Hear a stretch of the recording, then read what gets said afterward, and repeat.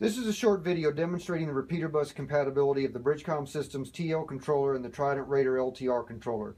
For demo, we have here a 2-channel UHF LTR system. Channel 1 is a BCR40U tied to a TL controller, and channel 10 is a BCR40U tied to a Raider controller.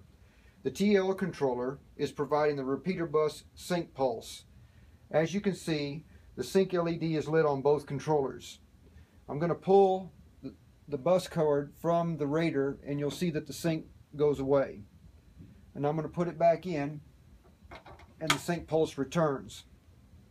Okay, so for test, I have each radio, a Kenwood TK3173 and a Motorola HT750LS for use on the system. They're both home to channel 10.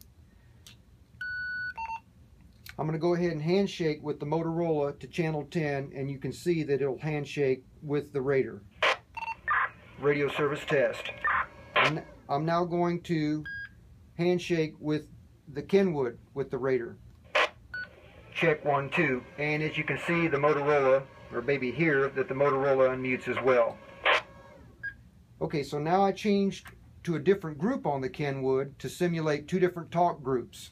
So I'm going to busy out channel 10, that's the Raider, and now we'll trunk over to channel 1 with the Kenwood.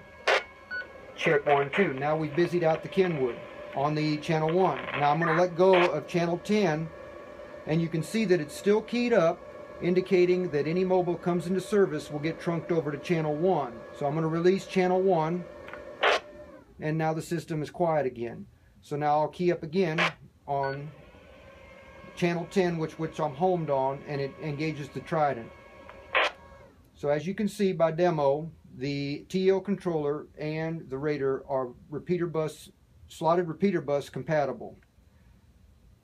All the information about this system will be in the notes below the video. Thank you.